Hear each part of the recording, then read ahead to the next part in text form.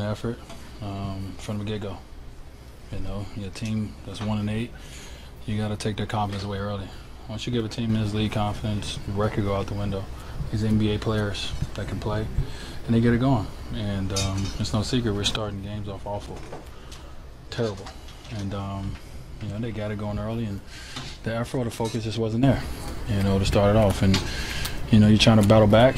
You waste a lot of energy trying to come back from 16, 18 down. It's tough nightly to do that. So, you know, and we all know this is no secret in this locker room, but our first unit, we got to start off better. We got to, you know, I want one time for the first unit to get on the second unit because we blew a lead. I'm waiting for that day to happen. You know, but we definitely got to start off better, man. You know, I know it's a long season and you got time to correct it, but you don't want to be losing these games right here. There's, you know, a team that come in 1-8. It's like if a team right now, they got go-to players we can play, we know what we're doing. If they ain't got go-to players and they just playing freelance basketball, we're in trouble. And they're tearing us up. So we definitely got to figure it out because there's going to be a lot of